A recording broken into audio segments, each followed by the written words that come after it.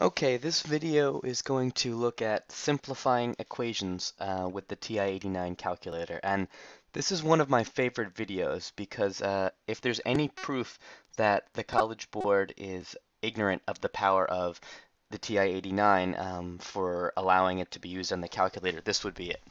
Um, this question, these two questions actually, I'm showing you the first one right now.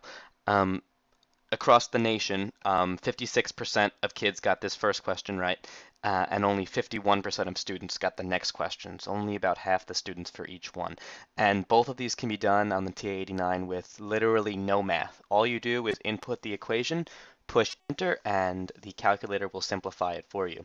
So if we look at the first question here, it just says for all x, they give you this equation, sine x plus sine negative x plus cosine x plus cosine negative x equals, and which one of these choices does it simplify to? Well, let's just plug it in. So sine x, let's do this first. We have sine, whoops, to do this, we'll have sine x plus sine of negative x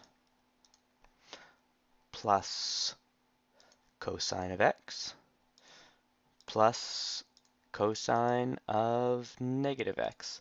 Nothing fancy at all about this.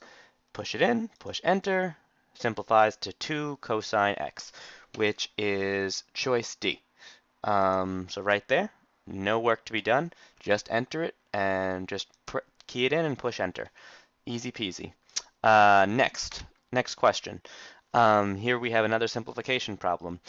N minus 1 factorial squared divided by n factorial squared simplifies to which one of these equations?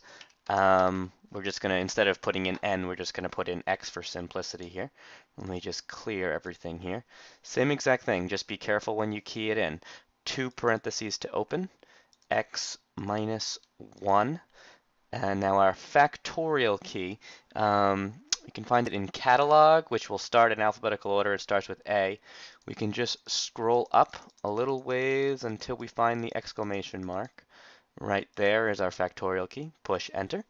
All of that squared, and we are just dividing that by another x factorial squared. Now, if you go back to catalog, you're already right where you left off at the exclamation mark.